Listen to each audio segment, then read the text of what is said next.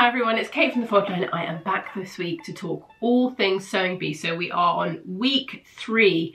It is whizzing by. So before I get going, apologies, I sound very croaky and bunged up. I have got a really nasty cold and hay fever. So if I look like I'm crying, I'm not. It's just how I'm going to be. So yeah, feeling a little bit under the weather, but we're going to talk Sewing Bee, so that is pepping me up. So this week, theme was holiday, which the challenges felt more like reuse and upcycle, but anyway, holiday. So the first challenge that they had was where they had tablecloths and they had to make them into quite a simple blouse. There were quite a few seams on the top. I thought it was really lovely. I don't know about you guys, do you have, because I've got some of my granny's tablecloths and I've got some old linen, I can't bear to cut it up. So yeah, anyway, I digress. And I also thought it was really sweet that Janet didn't use a second thing because she didn't want her, she didn't want to waste, you know, cut another tablecloth without needing to, which I thought was probably how I would have done it as well. Anyway, I digress. So pattern-wise for this, Rachel I thought was going to be really easy, and actually it was really difficult. So it was a V-neck. It was sort of designed on a zero waist style item where everything is kind of squares and rectangles so that you kind of obviously waste less. I had a look at some other zero waist patterns. There wasn't anything that was perfect, but we thought in terms of the shape and the feel of it, the Atelier duped Zoe blouse was probably the closest we could find with that sort of quite shallow V. It's got longer sleeves, actually a really lovely pattern, little simple darts, but we thought if you like that kind of easy breezy sort of blouse style and you're looking for something similar, that would definitely kind of tick the box. Not perfect, but it would definitely tick the box.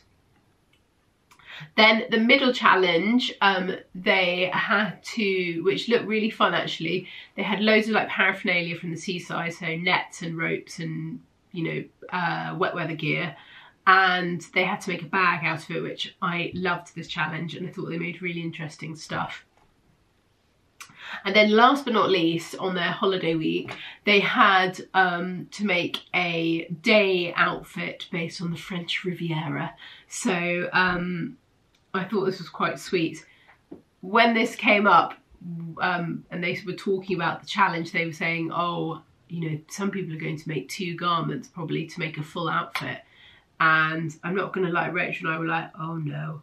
So pretty much everyone made 2 items, which means that we were looking for so many more patterns last night. It was unbelievable. But I think we've done quite well. So I'm going to get started.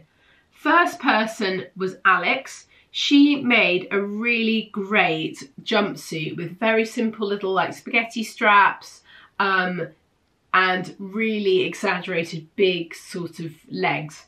As soon as I saw the shape, the straps are slightly different, but I was pretty sure that she based it on the Nina Lee Carmel jumpsuit. If I show you a picture, you can see it's got the same proportions, and I think she just like thinned the straps. So I'm pretty sure that one, well, I don't know, it's hard to know, isn't it? But that one felt pretty close. If I show you this version, you can see if she just made the straps a little thinner, then it was pretty much spot on. But proportion wise, I thought that was pretty close. So that was Alex. I'm sorry, my laptop is here because there are a lot and I'm very concerned I'm going to get muddled. So next up we have Elsa. She made, it was really beautiful actually, probably kind of the item that I was most interested in. Almost like a swimming costume top, and this very kind of simple round neck, which we thought the Paper Cut Patterns Marnie swimsuit would be a perfect match for. I just thought it was absolutely like bang on.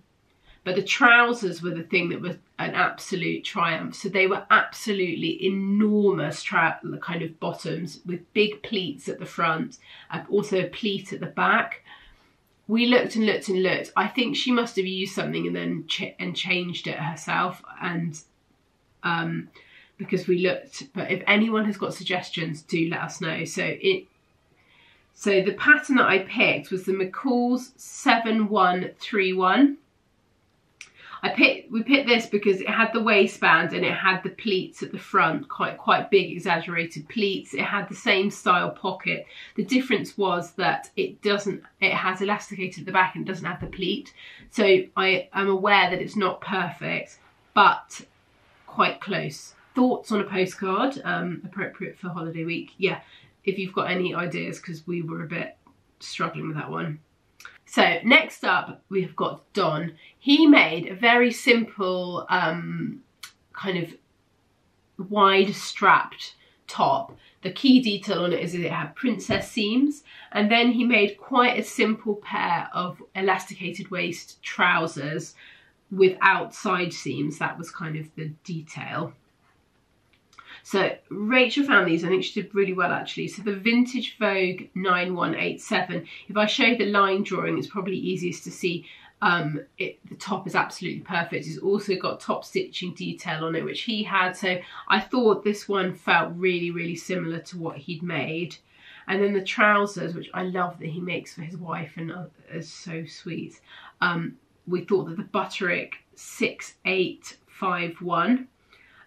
These don't have side seams. They're very simple construction actually. So if you are looking for a pair of trousers like this, they're definitely worth having a look at. And the no side seam means it's one less thing to sew. So yeah, they're very, very simple. If you can see the line drawing, but a kind of classic piece. So then we have got Georgie.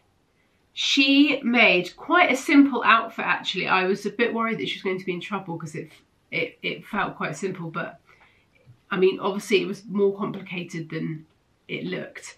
So she had this very simple, like really nice little cami top, and then it was quite cropped, and then she had a kind of bias cut skirt, which obviously that takes ages to get looking good. The fit of it, you know, French seams, cutting it out correctly, it's kind of, it looks quite simple once it's on, but it's hard to construct. So for the cami top, I thought the Sovret silk cami was really great. It's had a similar proportion to it.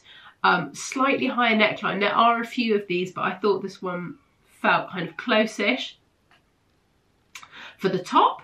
And then for the bottoms, I had the Vicky So Sati skirt, which obviously I've spoken about quite a bit because these skirts just seem to be around each summer. So bias cut, kind of floaty, the length on it was right. So I thought that one was pretty close.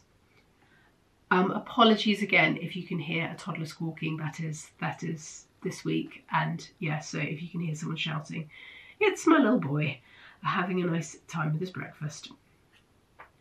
So Janet is next. She made, and I don't think this one I don't think we got perfect, so I would love to hear.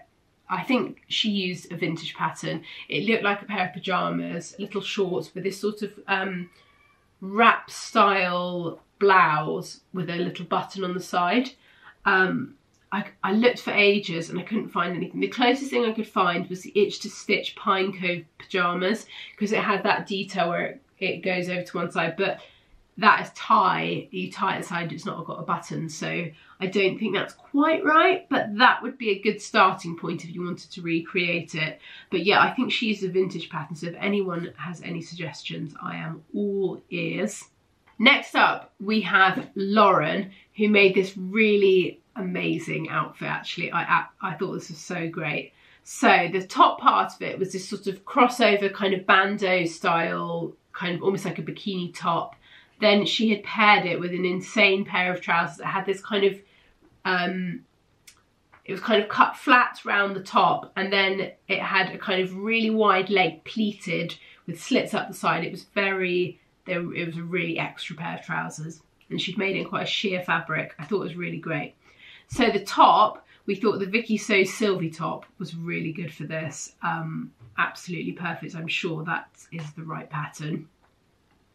Then for the bottoms, the McCall's 8292. We thought it had the same shape of kind of at the top of the trouser, and then it was quite wide legged. She'd done pleats, and this is more gathering, but I thought this was a really good option if you like that sort of style. It's pretty close. Again, any suggestions on which one she actually used, that would be great. They made a menswear outfit, which I thought was pretty bold actually. It was a shirt and a pair of trousers, which was a lot to make in that amount of time. I looked at all of the shirt patterns and I thought that the Simplicity 9758 was really close. It had that sort of vintage camp style collar. The proportions of the collar felt quite similar to this one, so that one would be a really good option if you're looking for that style of shirt. Then for the trouser, I think they made the men's Elling trouser. This is great because it actually looks like a kind of pair of proper men's trousers with a fly, but it's actually a fake fly and they're elasticated so you can pull them up. His did have a waistband, I don't know, but this one felt like a good option. Then we had Marcus. He made a kind of bandeau style top with a kind of quite full on skirt with kind of asymmetric seams. There was a lot going on. Top wise, there are lots of free tutorials for this style of top where you have an elasticated kind of top bit. There is also one that if you want something with a bit more structure, the French Poetry Polaris top is very close. It's got really lovely sleeve details and gathering around the shoulder, so it's a really sweet pattern if you haven't seen it. Then for the skirt, we struggled, I have to say. I don't know where he'd found that pattern. We looked and looked and looked. We thought that the Vogue 1957 felt quite close. It had a lot going on, so it was quite extra, which kind of ticked that box. And it had the kind of seams kind of running at different angles, but definitely not perfect for that one. Then we had Pasha, and she made this really cute little outfit. So she had this kind of little top with a twist detail at the neckline, sort of strapless, and then a pair of high-waisted sort of sailor style trousers with wide leg. So top wise, I thought the paper cut patterns alto top would be perfect for this. It's got a seam down the centre front, which hers did, that twist, it felt really, really close. Then for the bottoms, we thought that the Burda 6573 was absolutely spot on. It has loads of the same details, and the buttons on it were just there for kind of ornamental buttons, which is, they don't kind of, you know, like the proper sailor ones that unbutton. It wasn't a pair of trousers like that. So I felt like these ones were really, really close. Then last but not least, we've got Susie. Now we really struggled with this one, I'm not going to lie. I hadn't seen anything like it and I knew it was going to be tricky. So I looked for something that had the cutout detail underneath the bust. That was a kind of my starting point. The pattern that I found that I think you could make work as a kind of, if you love this, is the So Love Patterns Jolie dress. So it's got the same strap details. It's got more of a sweetheart line than her, but you could change the neckline and curve it off. But it has that little keyhole detail built in already, which you could then make a little bit bigger to kind of match her one. So that was kind of our option for her. Again, if you've got any suggestions, let me know. Right, that was it from us. I felt that was a very long video. I hope you're still with us. There was a lot of patterns to get through. We'll be back next week with another video. Have a lovely rest of your week. Bye.